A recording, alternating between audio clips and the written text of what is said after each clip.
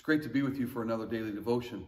And if there's one thing that we have learned over this past year in living through the pandemic, is that things can change. Boy, this was certainly a year of change. All the time, things were changing. We didn't know if we would be meeting inside, online, or outside. And it changed rapidly, it seemed like. There were masks, and then we weren't sure what to do. Now the vaccines and all this kind of stuff. It was just a year of change. Which brings me to this piano. This piano has been in this area on the platform ever since I've been here. But I want to tell you that I remember the phone call I received from my dad one day when he called, and he said, "John, you're not going to believe what they've done at the church." I said, "What?" He goes, "They moved the grand piano from one side of the church to the other side." Which I'm thinking, not really a big deal.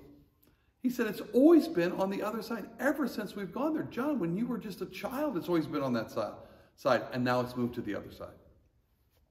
He kind of started laughing. He was trying to make a point how just moving the piano, which several people in the church kind of got a little flustered, you might say, because the piano was now in a different spot.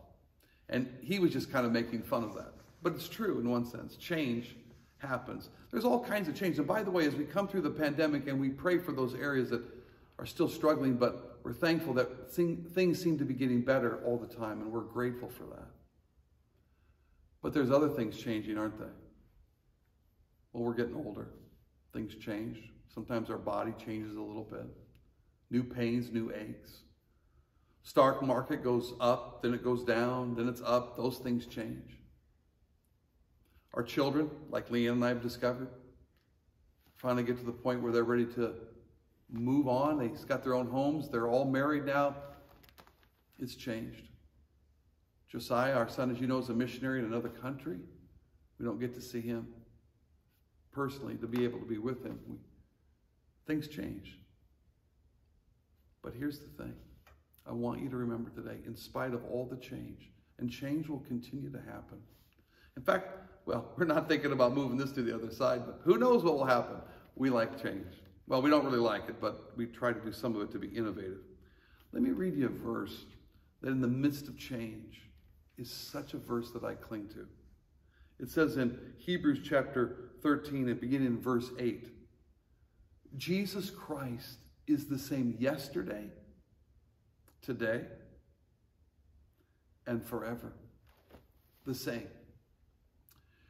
The same Jesus who walked this earth in Jerusalem and in Galilee is the same Jesus that we talk to and pray to, who is with us today. The same. Hasn't changed.